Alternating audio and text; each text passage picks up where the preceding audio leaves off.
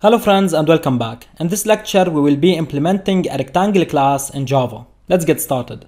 Here is the rectangle class diagram. I want you to pause the video and have a look at this diagram to figure out the attributes and methods of the rectangle class. And after that, implement the class inside Java. Notice that the default value for the width and the height is 1.0. Alright? So pause the video and get started. Okay, so let's have a look at this class diagram. The class is called rectangle. It has two attributes. Both these attributes are private. The first one is the width, the second one is the height. They are both doubles.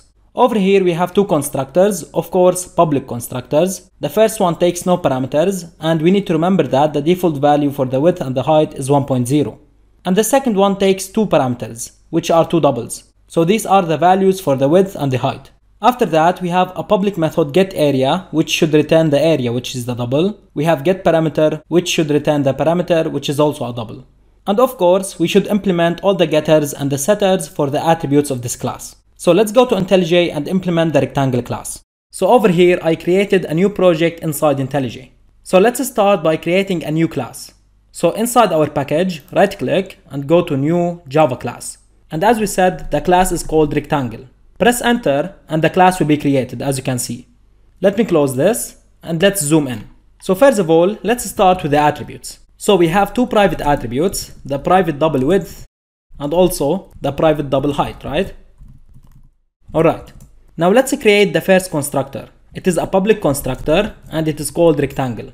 It doesn't take any parameters, and inside it we want to initialize the value of our width and height to be equal to 1. So in a little bit we will implement the second constructor, which takes two parameters, right?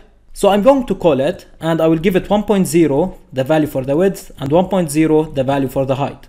Now let's implement the second constructor. So it is a public constructor and it is called rectangle. It takes a double width and also a double height, like this. Inside this constructor we will assign the attribute width to be equal to the parameter width and also the attribute height to be equal to the parameter height, like this.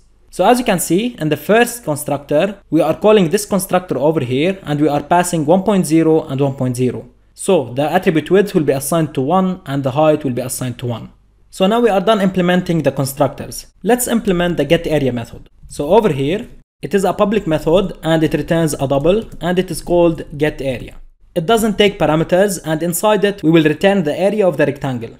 So let's return, and over here we will calculate the area of the rectangle. The area is equal to the width multiplied by the height. So I'm going to use this keyword and I will get the attribute width and I will multiply it by the attribute height, like this. Now let's implement the getParameter method. It is a public method and it will also return a double. It is called getParameter. It takes no parameters and inside it we will return the parameter. So we will return and over here we will calculate the parameter. So the parameter is equal to 2 multiplied by the width plus the height. So over here I will add the width to the height like this. Alright?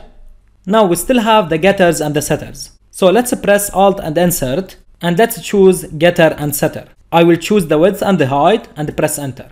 So as you can see, the getters and the setters are automatically generated. So we finished implementing the rectangle class.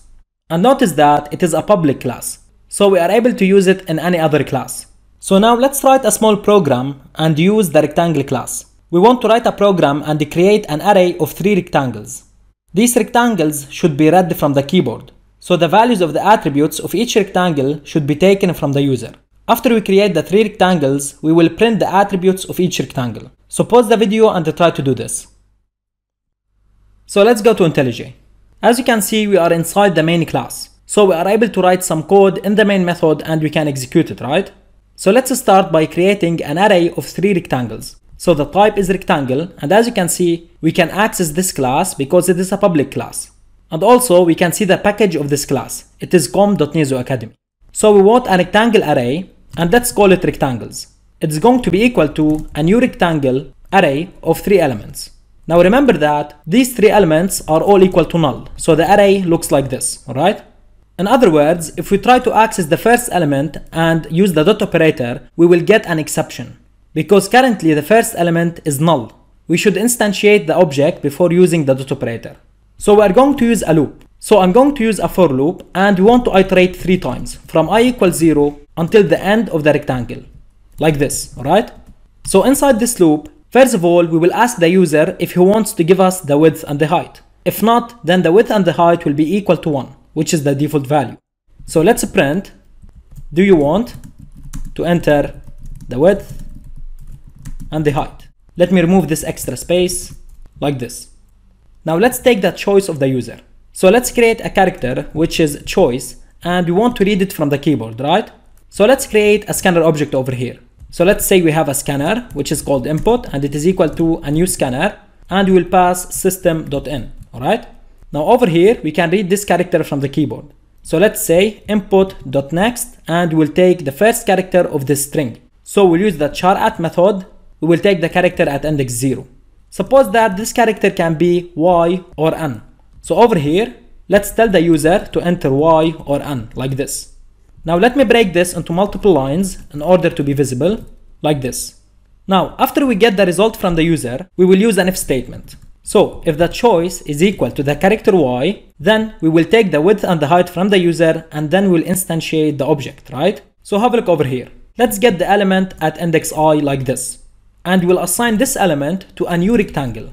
We want to give it two parameters, the width and the height. So we'll use input.nextDouble, and also we will use input.nextDouble. So now we are reading the doubles from the user, and we are instantiating the rectangle object. Now if the choice is not a small letter y, let's see if it is n. So if the choice is equal to a small letter n, then we will simply instantiate a rectangle without reading the width and the height from the user. So we'll assign the current element to be equal to a new rectangle. In this case, the width and the height will be equal to 1.0. And finally, let's print that the user gave us an invalid option. So let's say invalid. And for simplicity, let's suppose that if the user gives us an invalid option, we will instantiate the object without reading the width and the height. So we can do this in two ways. First of all, let me remove this statement and add a block of code over here. So if the option is invalid, we will tell the user that it is invalid, and after that, we'll instantiate the current rectangle with a new rectangle. Alright?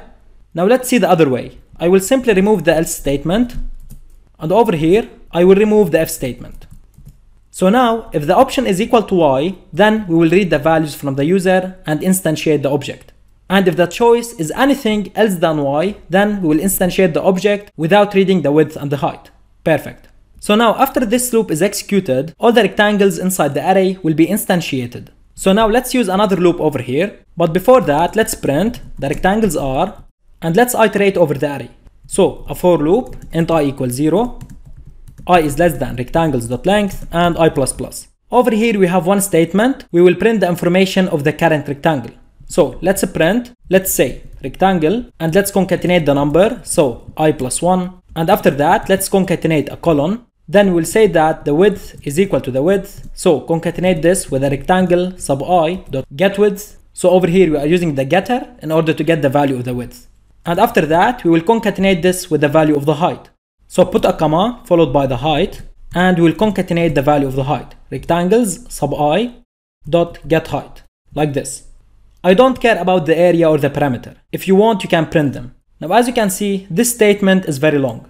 So put the cursor over here and press enter, and let's break it onto multiple lines. We will print the number of the rectangle, and after that we will print the width, and after that we will print the height, like this. Now the statement is more visible, alright? Now of course we could have written this program in another way. This code over here could be extracted into a method that reads the value from the user and returns a new rectangle, and we will assign the rectangle to the current element of the array. Also, this code over here could be a method that prints the element of the array, but this is not the purpose of this exercise. So I will leave that to you in order to implement. Now let's try the program. Let's run it. So over here we are filling the first rectangle. Let's say we don't want to enter the width and the height. So the first rectangle should be a rectangle with width and height equal to 1. Now let's say we want to enter the width and the height for the second rectangle. So as you can see, now the program is waiting for us to enter the width and the height. So over here we can add a print statement and tell the user to enter the width and the height, alright? But for now it's okay. Let's say the width is equal to 3 and the height is equal to 6. Press enter. Now we are filling the third rectangle. Let's enter the width and the height. Let's say 8 and 9. Press enter, and these are our rectangles. And as you can see, the information is correct. And this is it. Thanks for watching, and I'll see you in the next video.